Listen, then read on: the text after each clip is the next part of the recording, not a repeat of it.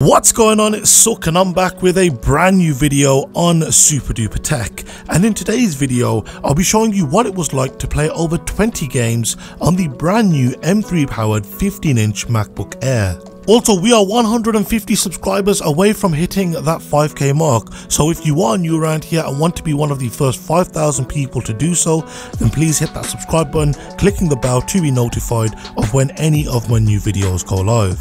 But without any further ado, let's hit the titles.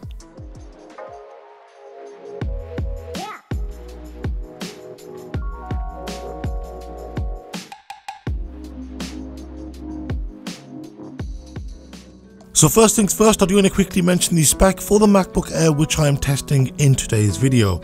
So this is the 15-inch MacBook Air with the M3 chip, which has an 8-core CPU, a 10-core GPU, 8GB of unified memory and 256GB of SSD based storage. So you're probably wondering, what games did I play on this MacBook Air? Now there was quite a list of games which I played on this MacBook, so book yourselves in. I played Battlefield 1, Battlefield 5, Shadow of the Tomb Raider, Minecraft, League of Legends, Grand Theft Auto 5, CSGO, Firewatch, Fortnite, Hitman 2, CSGO 2, Cyberpunk, Thief Simulator 2, Watch Dogs Legion, Halo, Overwatch 2, Resident Evil Village, Resident Evil 4, Watch Dogs 2, Hogwarts Legacy, Spider-Man Remastered and Spider-Man Miles Morales, Far Cry 6, Saints Row, Borderlands 2, Call of Duty Black Ops 3, The Witcher 3, X-Plane 11, Portal 1 and Portal 2, Combat Master and Death Stranding. So in typical fashion, I started off playing these games at this MacBook Air's native resolution of 2880 by 1864. Now when playing these games, a few games would not load up at this resolution. These games included Hitman 2, Cyberpunk, Watch Dogs Legion, Overwatch 2, Watch Dogs 2, Hogwarts Legacy, both Spider-Man titles, Far Cry 6, The Witcher 3, along with Death Stranding. So be sure to subscribe, as I am hoping to hit 10k by the end of this year, and if you haven't done so, be sure to go and follow me over on Instagram and X. I'll leave them linked down below in this video's description. The top 3 performing games were unsurprisingly native games available on macOS. These games were Minecraft, League of Legends and Fortnite, averaging 98, 93 and 62 frames per second respectively. I was quite shocked to see both of these Battlefield titles run at this resolution, as when playing these games with the 13-inch MacBook Air with its 8-core GPU, these games failed to run at even the 13 inches lower resolution. So perhaps those 2 additional graphics cores really are making all the difference. And sure, it was disappointing to see that other than CSGO, pretty much every other title was not able to get anywhere close to even averaging 60 frames per second. And with so many titles not running at this resolution, the only thing I could do was lower the resolution to see if we could get them to play. And so I did, lowering down to 2560 by 1600. Now when playing games at this resolution, we can see that Cyberpunk and Overwatch 2 finally run at this resolution, and we've still got these same top 3 performing games, with League of Legends now taking the top spot, averaging 104 frames per second, followed up by Minecraft and Fortnite averaging 92 and 73 frames per second. And we also have both CSGO games averaging above 60 frames per second, averaging 65 and 61 frames per second respectively. Hitman 2, both Watch Dogs games, Hogwarts Legacy, both Spider-Man games, Far Cry 6 and The Witcher 3 still would not run at this resolution. And to say I was disappointing that both Watch Dogs games along with both Spider-Man titles were not able to run at this resolution on this machine was an understatement. In order to get these games to run, I tried tinkering with the game files along with messing around with some of the settings in Crossover, and I was still unable to get these games to run. And so if you are looking to play these titles, then the M3 chip is not the one for you. You will need to look for machines that come with either the M3 Pro or the M3 Max, as the M3 on its own cannot run these titles. Or maybe it's able to run these titles, but it needs a bit more unified memory. So be sure to subscribe to stick around to see if that is the case. So with the performance of this MacBook Air being somewhat underwhelming, I decided to lower the resolution once again to 1920, but this time 1200, which is a full HD resolution at this aspect ratio. Now when playing games at this resolution, as expected, we still see the top 3 performing games are League of Legends, Minecraft and Fortnite. It was good to see Hitman 2 finally running. Now when running Hitman 2 at 2560 by 1600, it managed to run for a few minutes before crashing, so it was unstable, so I did not include it on the chart.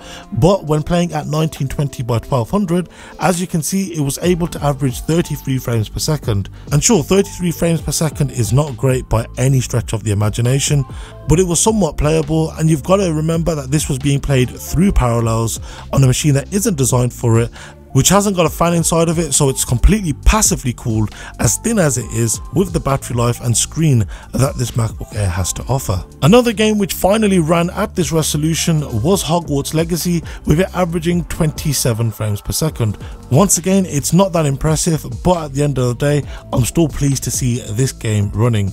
Both Watch Dogs games, as you can see, failed to run, and we still have CSGO, CSGO 2, Resident Evil Village, Resident Evil 4, along with Call of Duty Black Ops 3, Portal 1 and Portal 2 averaging above 60 frames per second. It was certainly nice to see. And I was still tinkering with the game files for Spider-Man and Far Cry 6, and they still were not loading at this resolution. Even when I went into Steam and tried to force it to this resolution, it just was not having it. So naturally I did the one thing which I pretty much do on all of these videos, and that was lowering the resolution. Once again down to the standard HD resolution at this aspect ratio, that's 1200 by 800. Now when playing at this resolution, we don't see any changes with the games which ran. All the same games ran at this resolution that ran at 1920 by 1200. However, we now have League of Legends, Minecraft and Fortnite averaging above 100 frames per second. And sure, I wouldn't recommend playing any of these games at this resolution because, to be honest with you, they don't look great and the screen itself is capped to 60 Hz, so you're probably going to be better off with some of these titles playing them at 2560 by 1600. But as you can see, GTA 5 averaged above 60 frames per second, which I wasn't really expecting, if I'm being honest with you. But to be honest with you, I probably should expect it because of how old the game is. But at the end of the day, it still averaged above 60 frames per second. Resident Evil Village and Resident Evil 4 also averaged above 60 frames per second. We also have games like CSGO, which averaged 90 frames per second, along with CSGO 2, which averaged 78 frames per second. There are also a handful of other games which averaged above 60 frames per second. These included Thief Simulator 2, Halo, Resident Evil Village, Resident Evil 4, Call of Duty Black Ops 3 and Portal 1 and 2. So to be brutally honest with you, if this is going to be a laptop that's going to be kept around the house and your kids are going to be using it quite a bit here and there, and they might be using it for games like Minecraft or Fortnite, then to be brutally honest with you, you're probably going to be okay with it. And of course, if you are looking to play some slightly more modern titles, even titles like Battlefield 5 and Battlefield 1. Hey Siri, when was Battlefield 5 the game released? Battlefield V was published the 20th of November 2018. So Battlefield 5 was released in 2018, as you can hear, and considering that Battlefield 5 is a 6-year-old game and it was barely averaging 25 frames per second at a full HD resolution, yeah, you probably don't want to be playing that game on a MacBook Air.